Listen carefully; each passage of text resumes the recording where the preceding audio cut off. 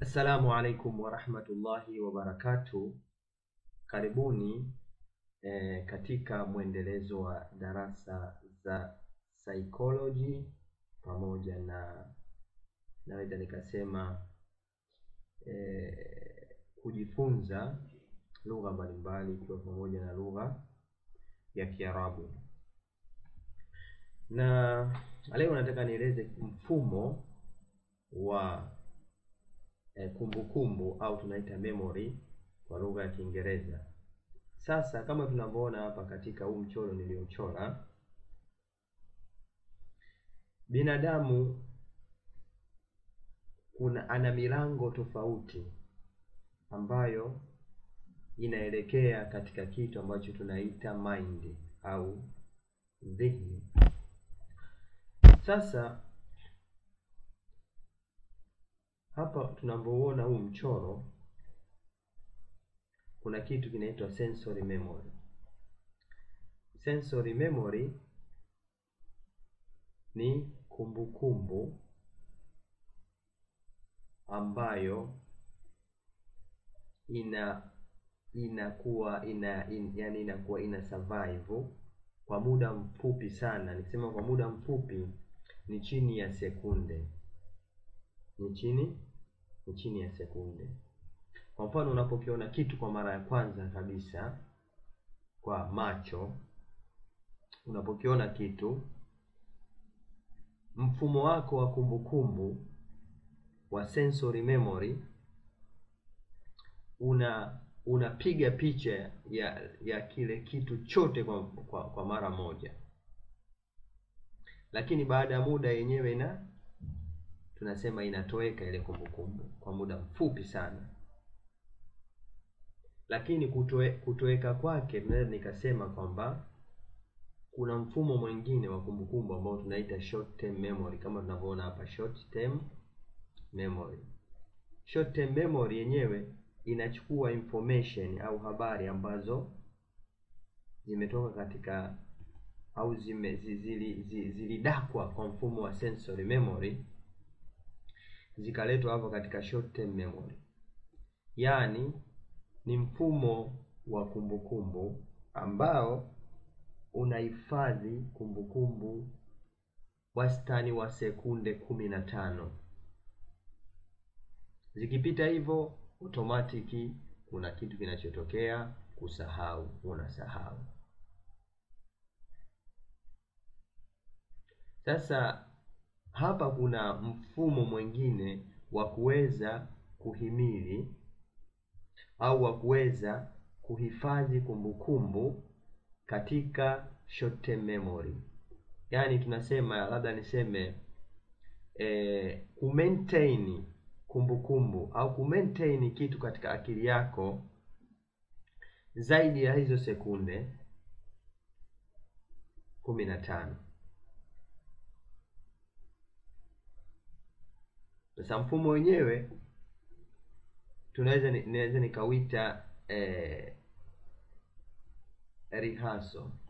Kwa maana rehearsal maana yake ni kurudia. Kwa mfano, umeambiwa kitu fulani, labda namba ya simu. Kwa hiyo ukiambiwa namba ya simu, ili ile namba uiweze kuimaintain katika akili yako, unakuwa unairudia. Kwa hiyo hapa una maintain ile information katika short term memory. Kwa hiyo kitu chochote hata katika kujifunza, labda umejifundisha sentence fulani ya lugha ya kigeni ambayo unajifunza, kwa hiyo inaingia kwanza sensory memory. Na sensory memory sio kuona tu, hata kusikia. Unaposikia kitu, kwanza ni sensory memory, then inakuja short term memory. Hapa chini ya sekunde, hapa sekunde, maximum sekunde 15. Na jambo lingine katika kumaintain hapa short term memory, huwa tunatumia kitu ambacho tunaita kulinganisha kitu ulichojifunza sasa hivi na vitu vilivyopita ulivyojifundisha. Labda tuseme unaweza ukalinganisha kitu labda tuseme mti ukalinganisha na kitu mtu. Mtu ni kitu ambacho kinafanana katika sound. Katika sound kinafanana. Kwa mtu. Kwa mtu ambaye hajui lugha ya Kiswahili, kwa mfano kama anafundisha lugha ya Kiswahili, mti ni nini? Ni mti, tree.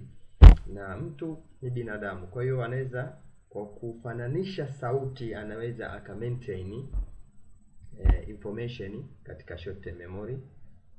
Naenda kidogo. Of course hapo kuna mambo mengi tu ya kuelezea, lakini naenda kidogo. Sasa unapotaka kuitoa information kutoka short term memory kwenda kwenye long term memory, hapa ndo kuna mambo na ndo sehemu ya msingi sana katika kujifundisha kitu ukawa umekimaster vizuri. Kuna kitu kinaitwa consolidation. Consolidation maana yake unaitoa kitu kutoka kwenye short term memory unaipeleka katika long term memory. Sasa hapa ziko njia mbalimbali. Moja wapo ni kuzingatia meaning, maana ya kitu. Wewe unapoizingatia maana ya kitu, unatoa kitu from short term memory unaipeleka katika long term memory. Otherwise vitu vingi vinakuwa vinaishia hapa kama haurudii mara kwa mara na hauzingatii maana yake. Maana sio kurudia tu pia, lakini kuzingatia maana. Kurudia pia inasaidia sana katika kuitoa short term memory information kutoka short term memory kwenda kwenye long term memory. Lakini pia inahitajika kitu ambacho tunaita meaning, yani kuzingatia maana ya kitu. Kuzingatia maana ya kitu inakuwa ni vizuri zaidi. Kwa hiyo huu ndo mfumo ambao, yani huu mfumo ni mfumo wa kujifundisha kitu kipya. Kitu chochote ambacho unajifundisha kinapitia katika stage hizi.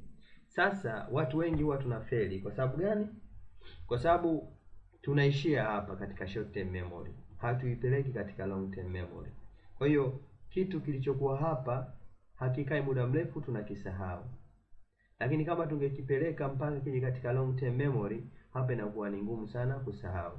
Lakini ukitoa kitu kutoka short term memory au information yote kutoka short term memory kuipeleka katika long term memory, ni procedure ambayo au ni process ambayo inataka muda mrefu.